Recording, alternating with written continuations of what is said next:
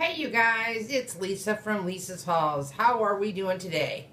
Today, as you can see, I'm holding a bowl full of corn, so you're probably wondering, what is she doing now? I thought I would do a little cooking segment, very simple and quick and easy, on how to make corn on the cob.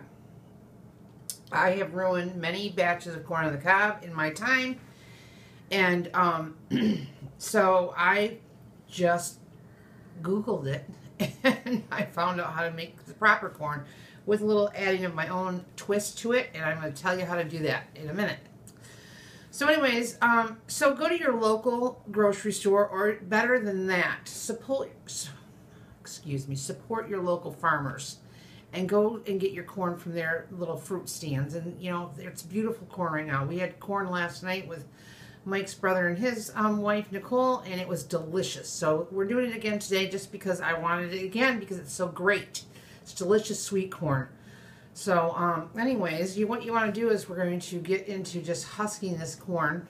Don't be afraid of it. It's not gonna, you know, just make sure you get all the little hairs off and don't make a big mess, because Mike likes to laugh at me because he doesn't make a mess. I make a mess. I always make a mess.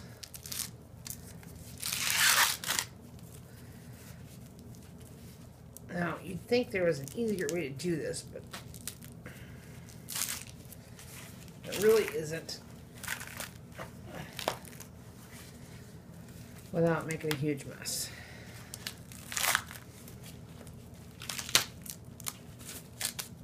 There we go. Not too bad, not too bad. Get all those little hairs off there, because you don't want those caught in your teeth. Okay.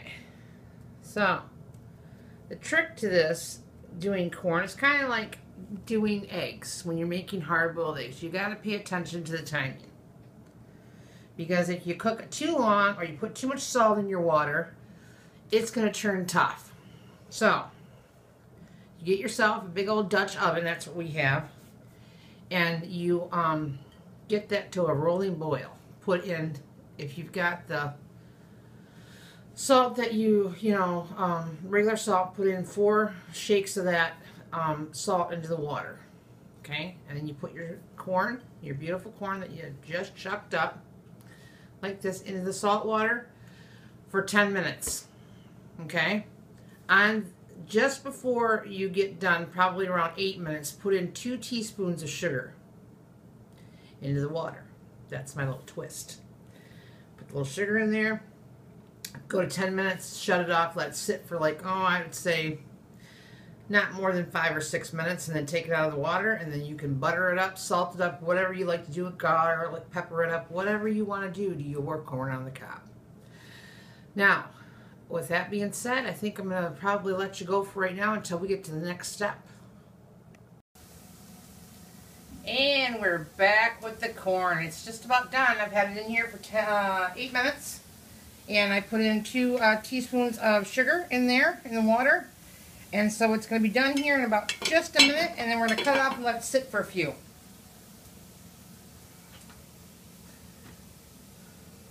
So anyways, just check this out for a minute.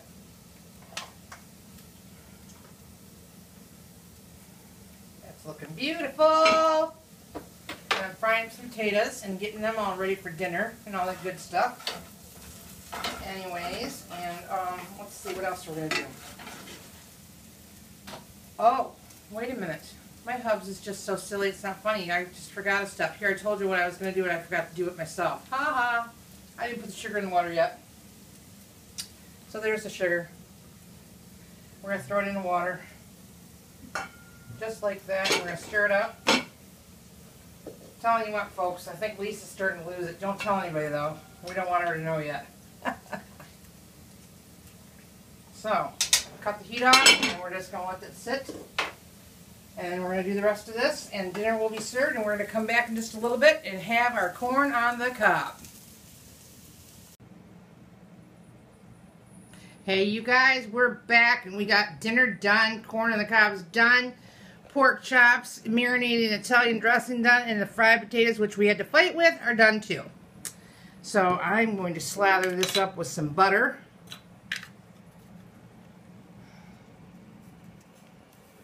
Get that all going here, real good like. I love this little tool from the Pampered Chef. It just works fabulously. Anyways, so this is how we do our corn on the cob. We just get her going here, like so, like so, like so. And then that's all we do to it. And there you go. That's corn on the cob.